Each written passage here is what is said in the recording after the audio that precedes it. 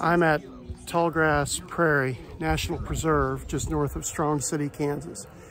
This is one of the units of the National Park Service, and I happened to come on a really interesting day in my little adventure because we have some ham radio enthusiasts who are here transmitting from this site, and it's kind of something they do. They travel around the country to interesting places like national park units, and they'll set up ham radio and they'll talk to people not only all over the country but all over the world.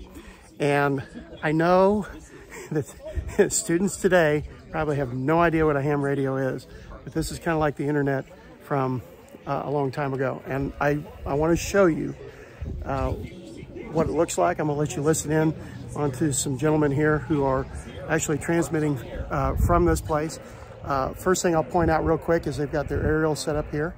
There's a couple of them set up.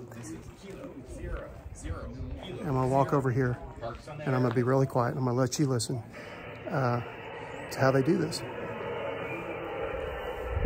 CQ, CQ, CQ. This is Kilo, Sierra, 0, Kilo, Sierra. Parks on the air.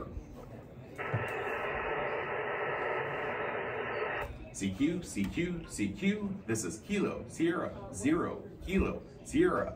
At the Tallgrass Prairie National Preserve, Parks on the Air, located near Strong City, Kansas. CQ, CQ, CQ. This is Kilo, Sierra, 0, Kilo, Sierra. Doing Parks on the Air, located near Strong City, Kansas.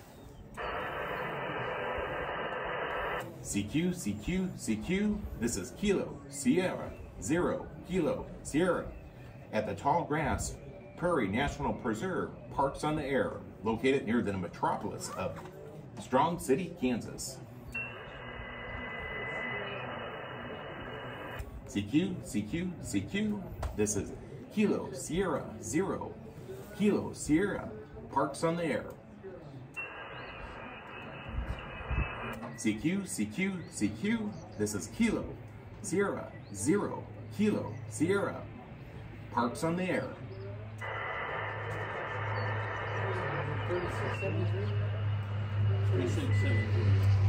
CQ, CQ. He's having a little trouble getting hold of somebody at the moment. 0, Kilo, Sierra. But there's several of them here working. Located near Strong City, Kansas, at the Tallgrass Prairie National Preserve.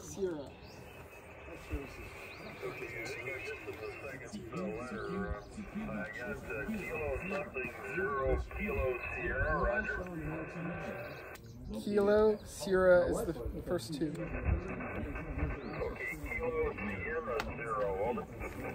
Correct.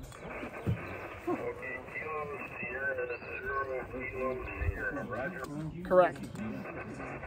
Okay, well, you're 5 and 8, but there's a lot of QSP, over. Okay, Roger. That's pretty cool. They got a hold of somebody. So this is really neat, and it's something that a lot of people all over the country still do. And I'm going to put a link below to some resources about ham radio. And there's some historical significance behind this. And it's still a big thing in the United States, even though we've got internet and cell phones like that. This is still a very big thing that is done by a lot of people throughout the country. So I'm here again at Tallgrass Prairie National Preserve outside of Strong City, Kansas, at a ham radio operating event held by a group out of Olathe, Kansas.